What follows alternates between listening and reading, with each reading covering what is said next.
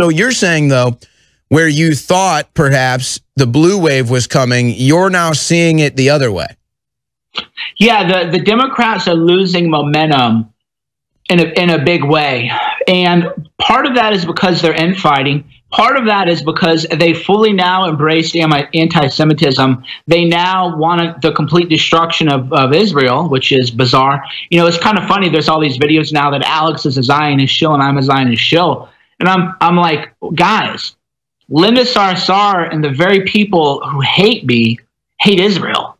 You know, so why, you know, maybe you ought to think about that a little bit. So the Democrats, Keith Ellison, for example, his replacement had tweeted out that she actually sided with, the protesters, right? Those poor people, even though we know they're Hamas and they're Hezbollah and terrorism and everything. So the Democrat is now the party of MS-13. They're the party of Hamas. And they are the party, they're not saying anything about the pedophilia stuff. The Department of Justice, 2,300 arrests. Not one mainstream media outlet like the New York Times, Washington Post, CNN. The Department of Justice said we got 2,300 pedos, multi-agency operation. They issue a press release. Nobody in the mainstream media is covering that. You know, so I find that quite interesting. But that's the Democrat Party now. MS-13, Hezbollah, Hamas, and pedophiles and pedophilia. So you can't win elections if that is what you're supporting. And let's do that press release due justice. I know you covered it, we covered it, but Operation Broken Heart, 3-month operation, multi-level operation, arrested over 2,300 pedos, got a bunch of the child porn off of the web, huge deal, and just like you said, no media coverage. I mean, total media blackout. I mean, that is shocking to me, and I'm not sure if that's an angle of they don't want to touch it because they're not supposed to touch it, they're not allowed to touch it, or if they don't want to touch it because just genuinely they feel like this is so disgusting, this is so you know, a punch to the gut that they just don't even want to cover it because they're afraid it might hurt their ratings. No, I mean, we all know why they're not covering it. I mean, you know, you don't have to be, you know, they keep bringing, you know, think about the way they lied and tried to say that we were claiming something that we weren't claiming, and they bring that up 2 years later. I'm like, no, I never even said anything like that, right? I was always talking about the pedos and all this big kind of stuff going on, the international human trafficking ring.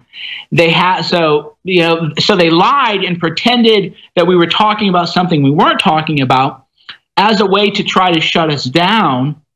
And now when there is an actual real arrest, 2,300 pedos picked up, big press release and everything, the media's got nothing to say about that. So every time they bring my name up, they'll say Mike Cernovich, comma, who claimed blah, blah, blah basement, which I never said. That's a lie. And they don't bring up the real stuff. So think about that, right? We all know what's going on here. We're intelligent people. We can figure it out. You know, they're obviously protecting people that they have to, maybe they know or whatever, but that's their fault, man. The American people are watching and saying, well, why aren't you reporting on this, CNN? You know, why are you screaming at Corey Stewart because he used to be friends with a guy who ended up, you know, becoming a nutcase? Well, that's fine. You know, go after Corey Stewart, you know, do your journalistic job. But why aren't you going after Keith Ellison and Louis Farrakhan and Barack Obama and the congresswoman who's running? She's going to replace Keith Ellison and how she supports Hamas and Hezbollah. Why aren't you covering the 2,300? You know, the media, they're saying, oh, you know, Jake Tapper, or fake Jake, I call him, tweeted out, blessed be the children. He's quoting, you know, Psalms, because all these people who said, if you believe in Jesus, you're a bitter clinger, as Barack Obama said, you're a bitter clinger and you're clinging to your Bible, because that's what Christians are, bitter clingers. And now suddenly Jim Acosta is at the White House. Oh, what about the Bible? The guy who works for Playboy, what about the Bible? Oh, don't we care about children? It's like, wait a minute. If you care so much about children, why are you not talking about the 2,300 pedophiles who are arrested, right? You don't have to be a genius to figure out what's going on here. Yeah, Jake Tapeworm over there at CNN. And it's amazing where here in this country, you get a media blackout on Operation Broken Heart, but you look across the pond in Europe, not only do you get a media blackout, you're not even allowed to talk about it. You're not even allowed to tweet about it. And if you even think about doing that, we have you arrested and put in jail, and we're going to send you over to the prison camp where it's 70% Muslims that want to chop your genitals off and torture you. I mean, Cernovich, this is really an incredible feature that I think it's hard to really grasp. But again, you just have to think critically.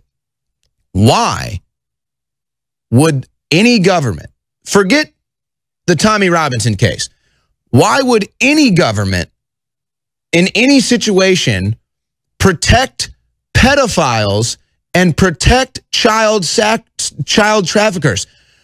I mean, it's a pretty simple answer. I mean, you don't have to be a rocket scientist to do the math on that formula. Yeah, here's the way I presented it many times, which is, because my belief on a lot of issues differs from maybe traditional conservatives. I think that as a white man, maybe I have a limited, I don't want people screaming at me. Maybe, I'm willing to entertain the idea of privilege, and I'm willing to have that conversation. But let's talk about childhood sex trafficking. Let's talk about the pedophiles in jail. Let's talk about protecting children. Right? Everybody's like, oh, check your privilege, check your this, male privilege, this, white privilege. It's like, okay, I'm not against that conversation, but there's children being trafficked, and you're saying that we can't talk about children being trafficked, but you're claiming to care about people and to claim about humanity. But then it's even worse. Then they criticize you and attack you for reporting on it. They attack you. It's like, hey, I want to find out what the hell's going on with these child sex trafficking rings. And then they put that to your name like it's a black mark. Like, look at Mike Cernovich. He investigates child sex trafficking. What a loon. Well, yeah, it's really, I don't want to give the devil any tips, but every time they put that in there, people are like, oh, wow, this must be a good person. They're like, oh, yeah, like oh, wow, somebody exposes child sex trafficking? Wow, nobody has ever done that before. Interesting. Yeah, I mean, I have a lawsuit against Jeffrey Epstein and to get court records and everything, which is surprising. Credit where it's due, will give the devil a due. I have a big lawsuit against Jeffrey Epstein, fundedjustice.com/Epstein lawsuit, EPSTEIN-LAWSUIT.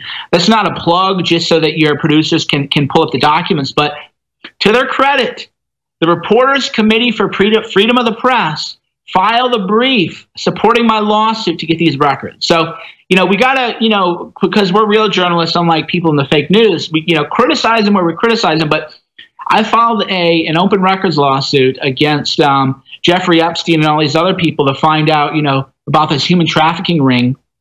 And the Miami Herald joined it, and the Reporters Committee for Freedom of Press joined it. So there are, 5 or 10 real journalists in the country. They aren't many. None of them are in the White House press briefing room. Well, there's a couple in the press briefing room from the Daily Caller and OANN, but there are a few journalists, maybe 5 or 10, who actually want to, figure out what's going on, and they actually want to protect the children and find out who the predators are. So, credit's where it's due. They did file that brief supporting me. It is sad that you have to recognize the fact that you're like a voice in the wilderness if you want to be a real journalist when it comes to covering child sex trafficking.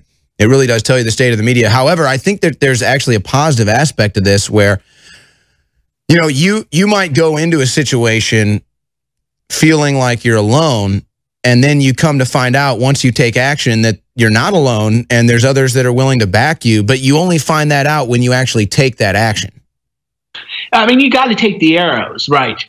So for me, that's where, my legal background and everything and plus I've been 40, I've been beat the hell up in life and everything like that. So, they're always like, these 25-year-old kids are like, ew, he's I'm like, dude, you're some 25-year-old kid. You've never done anything in your life. I've been smashed by life. I'm in real litigation for real things. So their little barbs don't bother me. But yeah, if you are on the front lines and you are taking the arrows, remember, courage is contagious as is cowardice. And that's why, we're on the front lines every day. That's why when they attack us, I even say, because people go, you haven't done a video in a week. I'm like, why? Because nobody's attacking me. It's like when they attack me, that's when I really have to come out and show that moral leadership. And when they just kind of leave me alone and quit lying about me, I go hang out and go to the gym and do mindset things and, other stuff.